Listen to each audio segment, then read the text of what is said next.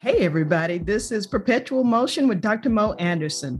Listen, did you guys see that movie? What was it? Nomad Land? It was a 2020 drama, Western drama with Frances McDormand, who is a hella actress. It won the Academy Award for Best Picture. And I saw it. It really was. It should have won the Academy Award. It was really good. It was about a woman in her 60s who, after losing everything in the Great Recession, embarked on a journey living as a van dwelling modern day nomad. And there was this whole community of people who live in vans and just go from place to place. And I thought it was interesting fiction. I had no idea people really live like that. How fascinating. And our guest today, Vivi Tai, is a writer, truth seeker, healer who is fearlessly determined to live a free lifestyle, and she lives in a van. She's an amazing woman.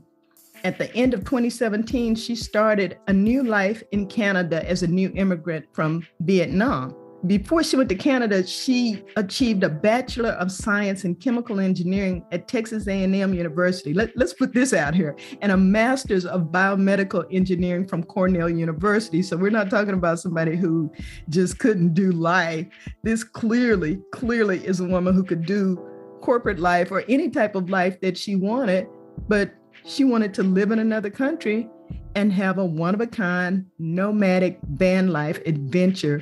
And today we're going to talk about how Vi helps others find their path of freedom to live their authentic selves, because only then can we all be living a fulfilled life of happiness. Stay tuned. You can't say Dr. Mo ain't tell ya that fear magnifies the consequences of failure. What are you scared of? Why are you afraid? I'd rather live like I'm dying than live to die. Any day, my heart is pure, my soul is safe. Vivi, welcome to Perpetual Motion. Hi, Dr. Mo. Thank you so much for having me here. It's my pleasure. I've been excited ever since our pre-call introductory chat. I have never met anyone quite like you, and I've met a lot of people. You have such an amazing and courageous life. It is very inspiring. I want to start with just talking about your background a little bit. I mentioned in the intro about your engineering degree and what happened in 2017, that you were a new immigrant from Vietnam to Canada. But tell us about being in the U.S. as an international student. That's not an experience everyone has. Yes, absolutely. So I came to the US when I was only 17 years old. I came along by myself to be an exchange student in the US, and it was quite an experience for me. I was just thrilled to be able to open myself to a different culture. And I have always loved to explore the world ever since I was little. So, of course, that experience really changed everything for me. And I ended up staying in the US since I was 17 up until my grad school and my last job in the US as a clinical engineer. So I lived in the US for 12 years. So that's over a decade. Right. Being a student to an exchange student to an international student, and working at MIT as a research assistant. And then I graduated at Cornell with my master's degree from in biomedical engineering. Then I ended up working in Boston as a clinical engineer. So my path was very traditional, just like everyone else, and it has more pressure on me as an international student because it's a lot more difficult to find a job. And of course, after having been in the US for over a decade. I didn't want to go back to Vietnam, especially my study was about technology, and engineering was in a very developed field in Vietnam. So going back to the country wasn't an option for me, especially if I wanted to find a job. And over a decade of investment in education, it was a lot of money. Yeah, it was a lot of money and a lot of time. I'm going to jump in there before we move to the next phase. I get that. That was a huge investment. But before we continue talking about that experience, I want to go back to you, 17 years old, and leaving your parents, leaving the country to go to school elsewhere. You said you'd always wanted to travel, and I get that, but I left home at 17 as well. And I just went from home to Waco, Texas to Baylor University, and that was terrifying. What had occurred with your parents or with your lifestyle that, that took a lot at 17? How had they instilled in you that type of independence and desire to travel and go to another country? I don't think my families really instilled anything in me. It was just me alone that wanted to do that. Because ever since I was little, I always have a desire to escape Vietnam, my family. Yeah. Now the truth comes out. You were escaping. It wasn't just adventure, it was escape. Yes. I get it. I have a son who I think would say the same thing. Yes, and that's something I talk about in my book. It's all about my background and how horrible I felt over there. But of course, my family didn't. My parents didn't abuse me or anything like that. It was just a situation and the circumstance of the family and the country, the place that I grew up in. I didn't feel like I really belonged there. And the opportunity for me going to the US was an escape for me. And I was actually ecstatic. I was overly joyful instead of afraid and scared. Like most of the kids, like when they leave their family and their country and go abroad alone by themselves at such a young age, like normally they'll be nervous and scared. It wasn't really the case for me at all. I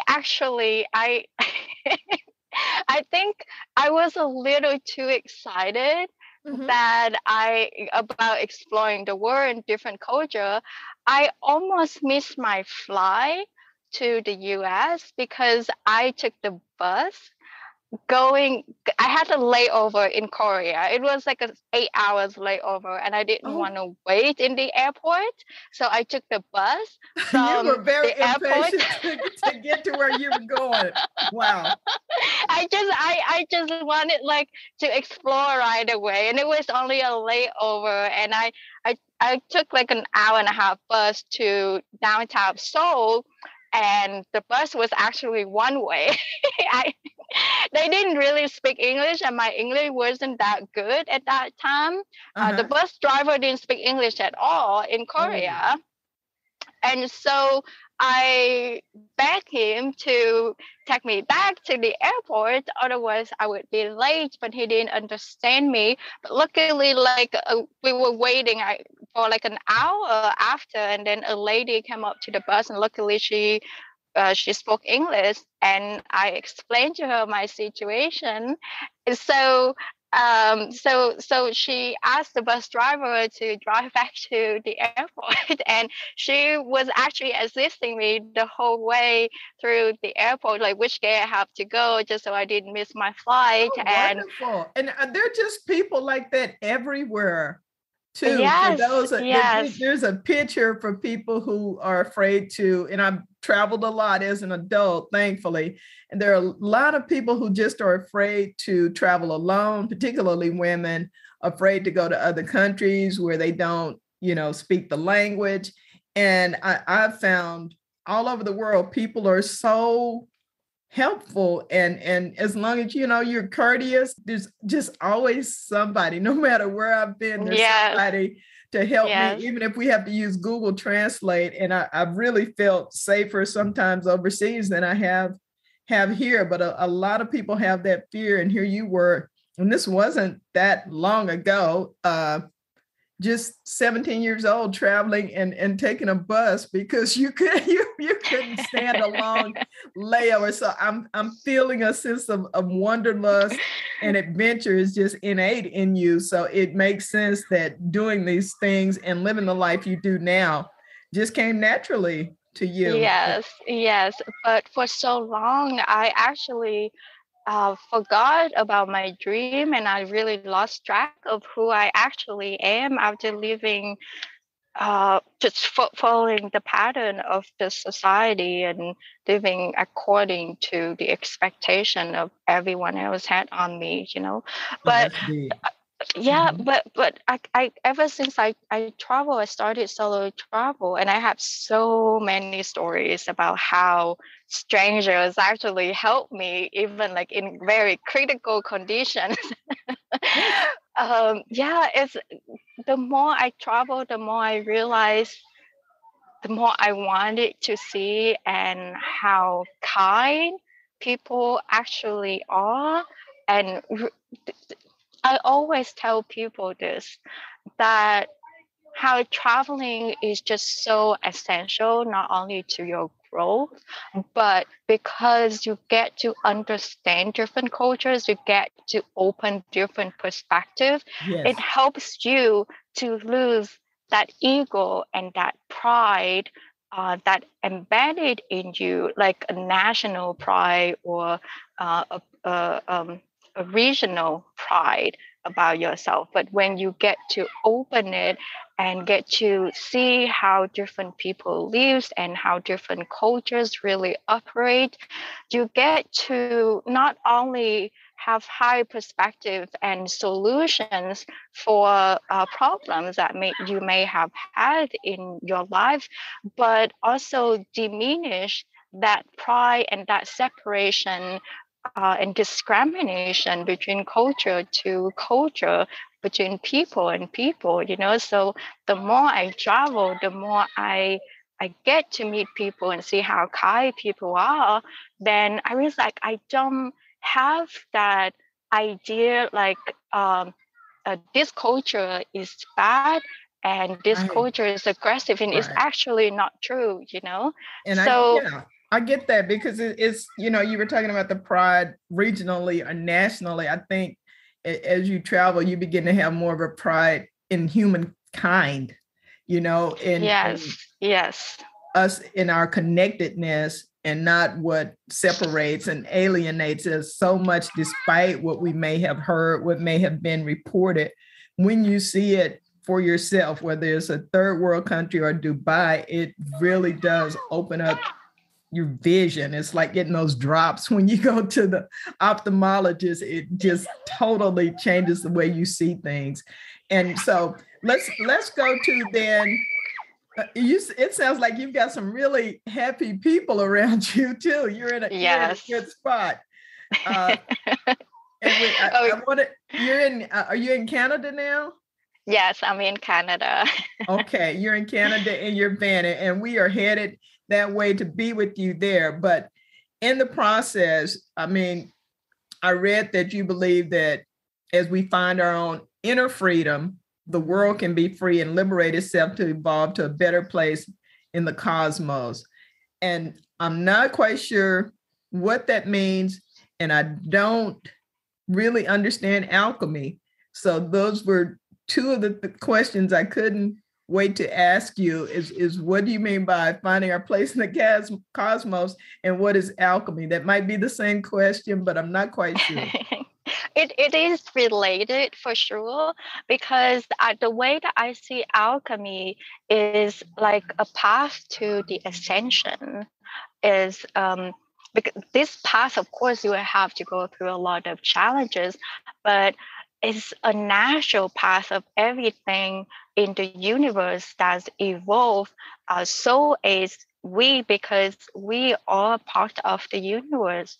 We are part of nature, and everything has to change, everything has to evolve. And alchemy basically means transmutation and transformation. So change is the only constant, right? Right. But in order to ignite the changes, there has to be some struggles and some obstacles and the challenges. Those are the things that we have to go through in order to make the change, because without any of those challenges, everything would just be consistent and nothing is going to change. So alchemy is like if you look at the concept of turning lead into gold, that's normally alchemy is referred to, the process of turning lead into gold. So lead is basically a heavier metal, and gold is a lighter and more precious metal. So lead would have to, like, if you look at the metal work and how they do the metal work, like to transform, even in the chemical labs, to transform one chemicals into another chemicals, it needs to involve some heating, or dousing it into water or solution solvent in order to transform the properties of the chemicals in order to a different form. So in alchemy, the stages of alchemy also works with these elements of fire, water, earth, and air in order to transform these metals, or can I say that is these metals are like the heavier part of ourselves that we need to get rid of and let go to make us lighter, which help us to evolve and to become the precious and the be closer to our higher self. That's a beautiful metaphor. That's good. And I can understand that, getting rid of the heavier parts of the impurities to become our better selves. I love that, the way that you're using the ancient art of alchemy, and or should I say the ancient concept of alchemy, to talk about our life experience. I definitely understand it better now. And yes, I knew alchemy in terms of science, but not in terms of the transformation and transportation of the human mind and soul. So that's really a great way to introduce it to our listeners and to this generation, which I believe is your goal, to reintroduce alchemy to this generation. And you mentioned when we spoke before that we have been programmed to chaos. Can you expound on that a little bit? You just touched on it, but could you talk about that a little bit more? Yes, absolutely. It's like when we are born, for my case as an example, right? I was born in Vietnam after just a short period after the war, after the Vietnam War. So the society was still very chaotic, and everyone was still trying to survive, and there was a lot of hardship back then. My parents had to work like around the clock. Probably they probably sleep for only a couple hours a day, and both of them had to work a lot. And I was pretty much raised by nannies, and I was it's the culture in Vietnam. It's okay to hit children, and I didn't know that. So I didn't really know that I was actually abused. So I was. Did you say hit? You said it's okay to hit children? Yes. Okay, yes, as in like spank them, or do you mean like a fist? Oh yes, spank for sure with a stick.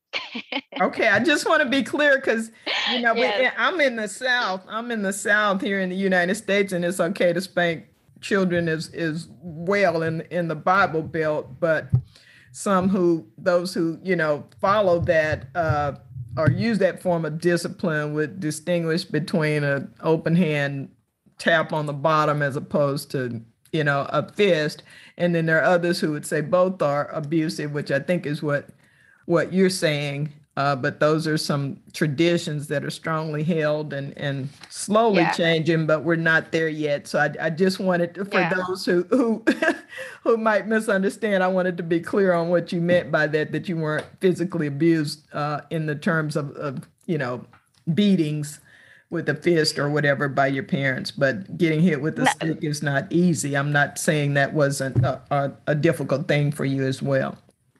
Yes, and there was only a lot of drama, and of course, there's trauma too in the family. Mm-hmm. So, and there was fighting. There was so much fighting, and it's every family. I wouldn't say that my family was an exception because I see it around my neighborhood. Almost everyone has certain kind of drama, and fighting was just very normal in my neighborhood at that time. And every day there was some kind of yelling, and there's some kind of drama, there's some kind of fighting going on even in my family and in my neighborhood. And that was the reason why I told you earlier that when I was little, I always wanted to escape because there's just so much suffering in that place. And I was scared a lot because I didn't feel safe being with my nanny when my parents have to go to work all the time, even at night, day and night, they have to go to work. And the nanny that raised me, she never really loved me. She was just there because of her job. So I guess we have different definition of abuse because she didn't raise like me and my little brother with love. I understand what you're saying. Just like yell, and just like if you don't eat, then you're gonna get hit. And they were just like screaming a lot. And so I never really feel safe at home. Mm-hmm. And my brothers were also fighting, and sometimes they drunk and they get home and they would hit things, and he would just and he threatened to kill my dad. So it was for that reason that I wanted to leave Vietnam for so long. Right. And so all of those events that took place when I was little, those was like the indoctrination and like things that was hurtful to me that I just carry for so long in my subconscious that I didn't know about. Yeah. Well, we all do that. I mean, the dysfunction that people call it baggage, or there's mental emotional scars and landmines for all of us, and certainly that was chaotic for you. And there are other things that people had to deal with, whether it was drugs or abandonment, or there's just a lot. And you're right, we can get used to almost anything. I've as we speak, the war is raging in Ukraine, and I heard someone, I guess it's been about 100 days now, and I heard someone from Ukraine say the other day that they were going on with their lives, that at first it was scary, but they'd gotten used to it. And we get used to, we adapt. We're so adaptable, and not always, it's for our survival, but not always in the, in our best interest. And I understand what you're saying, that there was someone there to just keep you safe and watch you, but not meeting your emotional and spiritual needs, particularly as a child. So how do you go from that? It's so many people want to escape an environment, even as an adult. How do you go from that and with this wonderful education that you'd had in Canada, and I can see a need for structure and balance. How do you go from that to a nomadic lifestyle? I'd never heard of it. I said that in the introduction until I saw the movie Nomad Land, and then to find out that there are thousands of people living like this quite happily. How did that transformation take place? Because I'm fascinated by that. Well, definitely it took a long time for me. And it wasn't really easy in the beginning because my family didn't really approve of it. Mm-hmm. And they think that I was living like a homeless. And so of course my mom was very worried about me, and she called me constantly and check on me to make sure that I'm okay. Right. And yeah, so it's especially because my brother came visit after I think it was my first year living the van life, and I didn't really know how to explain it to him. And of course, he come from Vietnam. He's a very traditional person. So this lifestyle is just never really heard of in Vietnam. First of all, people don't really understand what it is. And for my family specifically, is already very traditional. And very conservative as well. It was almost impossible for me to explain and get them to really understand why I'm doing this, especially because my vision wasn't very clear. Like all I knew was that I wanted to find myself. And I wanted to know who I am, what my passion is, and why do I exist, and why do I live here? And for that reason, I chose the van lifestyle because it gives me the opportunity to have more time for myself and just follow my passion and don't worry too much about just keeping up with stuff, keeping up with houses and mortgage and rent. But it frees me more time for myself and more time to go and explore the outer world and the inner world. And that's what matters most to me. But in their mind, in my family's point of view, to them, you have to have a job. You have to have some kind of stability in order to live, and stability is everything for them. And I can understand why that's important for them, especially for my parents who already survived the war. Stability means survival, right? So they think that if I don't have the job, I don't have security, financial security, I'm not going to be able to survive, especially I'm here by myself in Canada. Well, that's as a parent, and my parents were like that. They definitely wanted me to have, a job and either own a business or a job with benefits, or that's, just kind of the way we've been groomed to operate. So I can see that, but are you saying you don't have a job? I mean, I know you live in the van. I've seen a little bit of the inside of it. And she does mean van, folks. It's not a RV trailer. It is a van. It's a very nice van, but it's very minimalist and very neat, very pretty. I looked at it a little bit this morning, and it wouldn't be for everyone. And I like that you're saying that it's an option, and that it's something, that you've had a desire for adventure your entire life. And as the nomadic alchemist, you've got the freedom now beyond the borders. But I guess what I'm wondering is, so many of us come from families and that way of thinking of material things and being stationary, and that's how we achieve success. And it's not at all, I always say success is a side effect, but how do you make a living if I'm not trying to get in your business, but what is it that you do now? I know you have the book. And two, for people who do want to make a change, but maybe they're not, maybe the van life, you said it took a while for you. Maybe that's not something they want to do immediately. How do you start to liberate yourself of these, beliefs that you have to have these things around you and you have to be planted in this one space?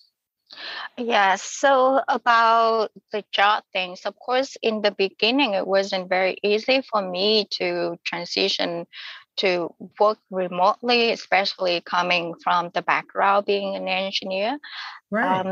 And I didn't want to go back to be an engineer. And even if I could have an engineer job in Canada, Vancouver, but it didn't work out for me. When I lived in the US, I knew that wasn't the path for me. I knew I didn't want to live the corporate life anymore. And coming to Canada was like the second chance for me to reestablish myself, to rebuild my foundation. Mm-hmm. And I decided that no matter what, I'm just gonna follow my heart and my passion and see what comes out of it. So when I came to Canada and decided to live the van life, I started 3 months after I moved to Canada in Vancouver, BC. Of course, starting out, it was difficult. I wasn't able to travel a lot because I have to first adjust to the lifestyle. It wasn't very easy managed in such a small, tiny space.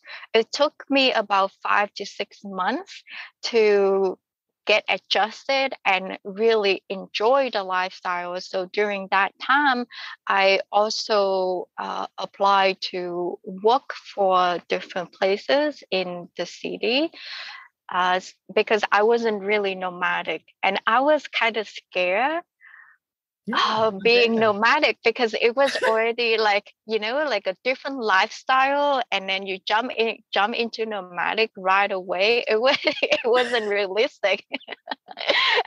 So it was like a very small tiny step for me to get here and gain more courage along the way to pretty much let go of my fears over the time. And this lifestyle is all about that, like pushing me over my comfort zone.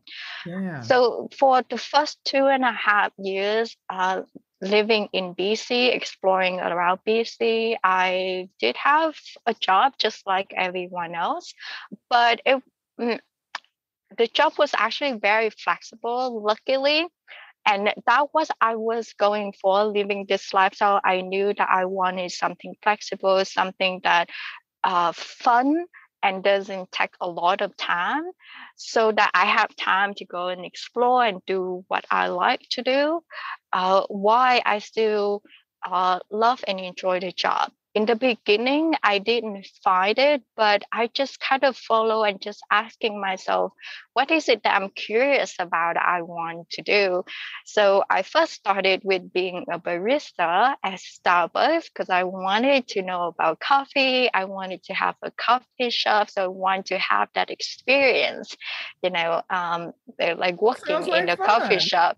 Yeah, it was really fun. And I learned so much.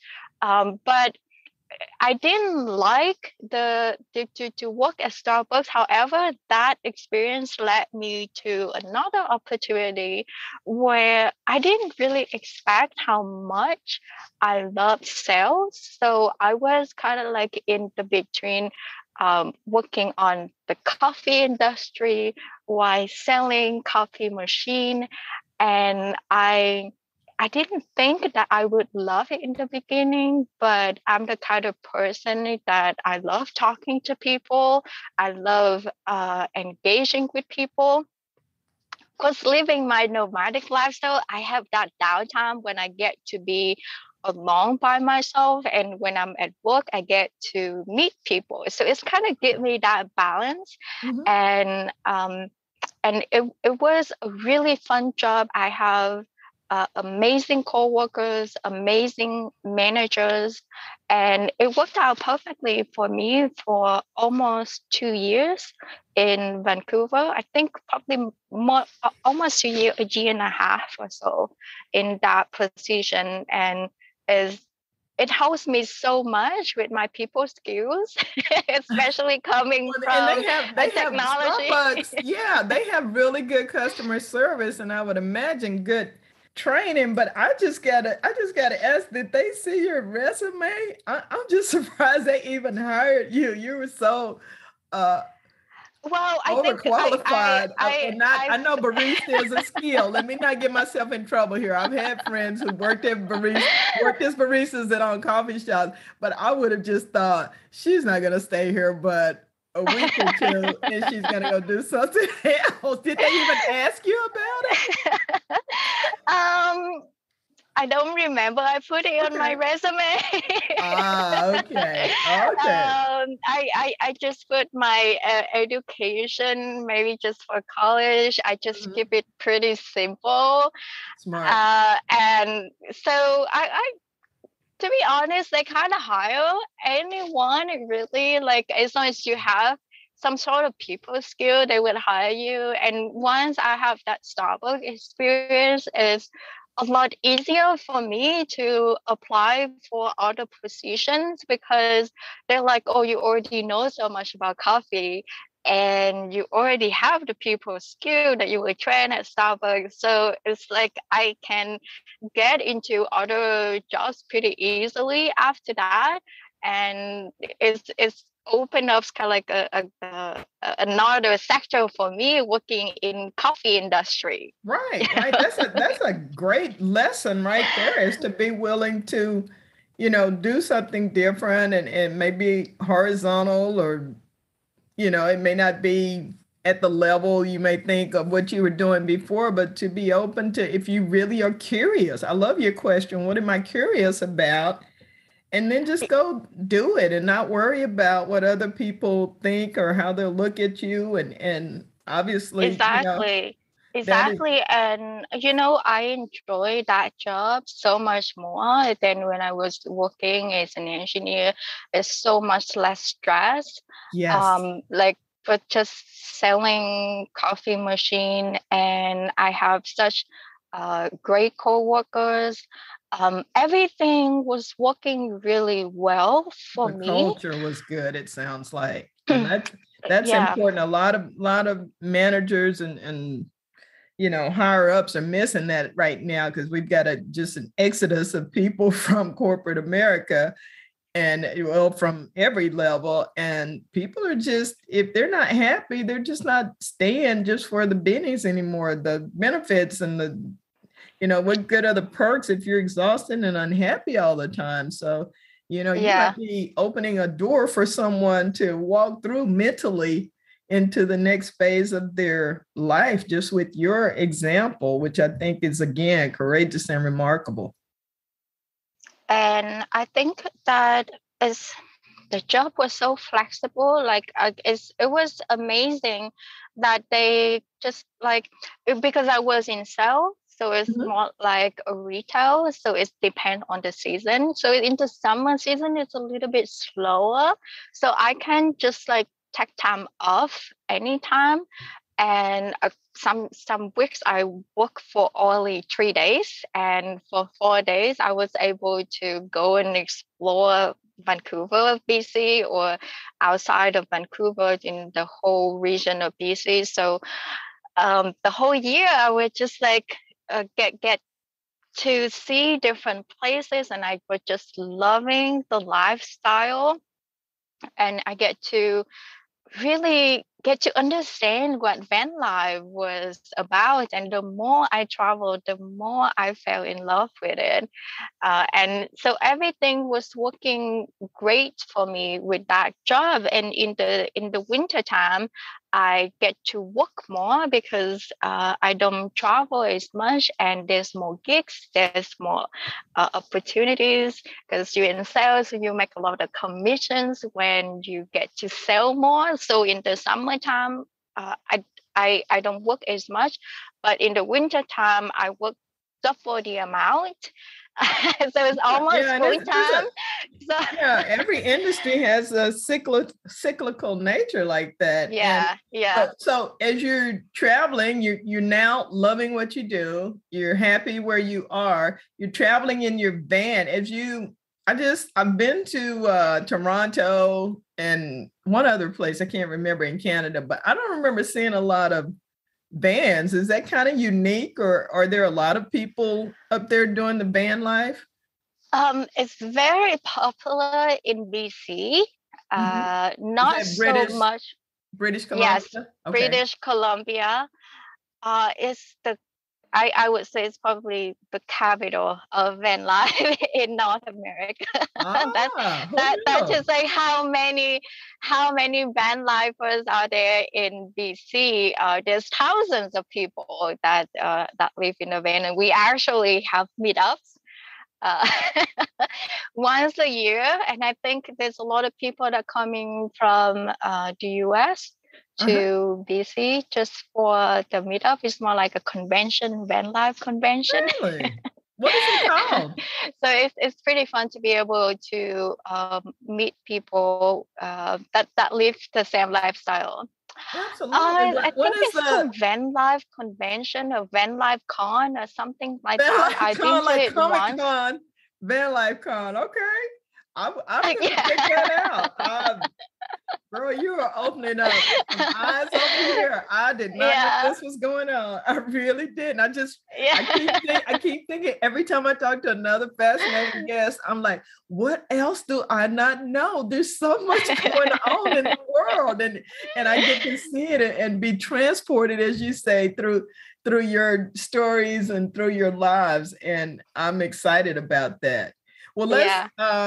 let's jump to the book. You've written a book, Living Through Alchemy, a transformational journey of freedom. How long had you been doing van life and, practicing alchemy or understanding alchemy before you wrote the book? What made you write the book? So this is my fourth year living the van lifestyle now. So I move around after living in BC for 2.5 years. I decided to travel across Canada. So now I'm in the east coast of Canada in Nova Scotia. So I'm full-time nomadic, almost full-time nomadic. So I switched to seasonal van life because the winter here is pretty crazy. So it's not really safe to live in my van. But in the spring and summer to fall, I move back to my van. And in the winter, if I'm still in the East Coast, then I'm gonna rent a place to stay temporarily. So yeah, Okay. Okay. so but in BC, I live in my van full time because the weather there is mild enough to stay in my van even in the winter time. Um, so why did I write my book, Alchemy? So when people was first, I worked with some other individual to establish my entrepreneurial career. And they asked me to write a book about my van life since I already have a lot of experience about it and my immigration, how and the reason why I started to immigrate to Canada from the US and all my experiences there. So as I started writing about my van life, I stumbled upon the show called The Hero's Journey from Gaia. And this is presented by Dr. Teresa Woolard. She is a mystery teachers from the Modern Mystery School, which I also become an initiate of the Modern Mystery School after I learned about alchemy. So as I stumble upon the show, it helps me to realize the journey that I was on, as get me to understand why I had to leave the US, the catastrophe, the drama and everything that happened to me there, why it happened, and it helped me to live the 3D materialistic lifestyle, because it have to happen in order for me to live with, to open up a different opportunity for me, which of course when it happened I didn't really understand why, and that was like almost 7 or 8 years ago. So I was already on the healing journey ever since. That was 2014, 2015. But I didn't really understand what actually happened to me until I understand the concept of alchemy. And that helped me to connect dots and why I had to live the van lifestyle, because it gave me so much freedom and opportunity for healing. Whenever I go traveling to remote places, just to be in nature alone by myself, and I just do that intuitively, naturally. It's like there's a yearning for me to do it, even though I didn't quite understand why or what happened. But a lot of healing was taking place the more you spend time with yourself and just be quiet and alone, and uh, you don't have to bombard with other people around you. It's like your energy is being cleansed, your mind is a lot clearer, and so you are also more grounded when you're in nature. So the van lifestyle helped me to heal a lot over the years, but I didn't get to understand all of that until I get to see the path and the path and the patterns, when I understand the stages of alchemy, like why that happened, why I lived the van life, why I got involved in that relationship, for instance. So as I wrote my book, I realized my van life was just a part of the story. It wasn't the main story. And the healing journey was the main story. And what helped me to understand it was the concept of alchemy. So that's why when I wrote my book, I also include some journal prompts, questions, to help people to reflect, help the reader to reflect. At every stage of alchemy, or every stage of the journey, I ask people to reflect like where you are in the process, so you can see a bigger picture, the whole picture of your life. Because when you get to see that, then you get to understand where you are now, where you have been, and where you're going to be going in the future. And it helps you to have a clearer understanding why you exist, and it set you on the right path of your life to be closer to your purpose.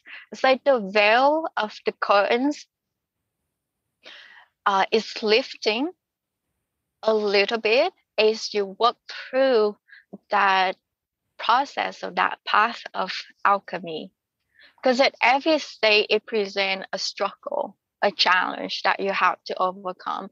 But once you overcome that challenge, it's get a little bit clearer where you're going to be on your next journey. Do you feel like overcoming each challenge makes you a little stronger and wiser for the challenges to come, or is it just a separate lesson and separate purpose every time? No, it's like the layers of onion. So it's definitely connected, Mm-hmm. and it's definitely helped me to gain more courage to overcome and more confident as well to overcome the next mountains, the next challenge. So it can be for some challenge, it's different, but for some challenges, it's like if there's something that nitty gritty, Mm-hmm. like the fear of not being good enough, not being worthy. Sometimes you have to learn that lessons many times, and it can. I feel like it depends on the amount, how much you feel unworthy or how much you feel not really good enough. You can be going through one lessons and you feel like, oh, now I feel a little bit better about my self-worth, until you stumble on the next challenge and you're like, oh, it's still the same lessons, but it's a lot less intense than the previous one. That's what I experienced on That's a the good point. fear of not being good enough. Yeah. Right. The imposter syndrome kind of thing. That's a good point because as you're talking, I'm just thinking about stages in my life and the lessons learned. But as I would, reach a new level or a new goal of something that I wanted to achieve, once I'd get comfortable and confident there, and then there was something else to do that was even harder, I did, feel a little more emboldened to approach it. But then those doubts would come up again, even though I, already overcome that I can, it felt like, oh, I can do anything. But then something new is upon you and they're doubters and distractors. And you're right. You find yourself revisiting those old thoughts, like, am I supposed to be here? Yes. So I get it. it's like in the beginning, it feels very significant. It feels like, oh my God, this mountain is so big, it's so Right. high. Yes. I don't know I don't know I'm gonna be able to climb this. But like I think, but once you overcome that mountains, and then for the next challenge, it's a lot higher than the previous mountains, but then you're like, oh, I went through that, I think I can do this. Yes, I think So I can do this. That's beautiful. yeah. And you have the attitude for your altitude. I wish we could just keep talking. This has just been such a fascinating conversation. I don't usually listen this much, but Thank you so much. I found myself wanting to hear the next lesson, analogy, metaphor. I'm going to encourage folks to connect with you, to find your book, Living Through Alchemy, which is a fascinating mixture of memoir, practical wisdom that encourages readers to find greater joy in life, let go of obsessive control, and accept the endless flow of transformation that makes up our world. Tell everyone how to connect with you. Tell them where your website is, and I'll drop it in the show notes as well. Yeah, so people can check out my book on my website, livingthroughalchemy.com. It's currently available on Lulu and Amazon. I have two active social media platform. So I'm active on Instagram, and people can find me as SmileyVV05. That's smiley face. VV, the VIVI05.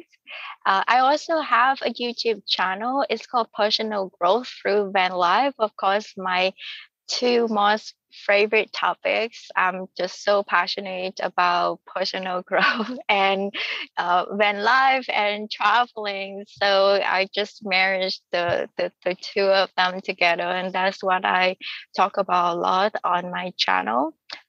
So you can check it out, Personal Growth Through Van Life on YouTube. I checked out some of your YouTube videos, and you are really, really interesting, really passionate, and you share some good tips. So I'd encourage people to subscribe so they know when you post a new episode as well.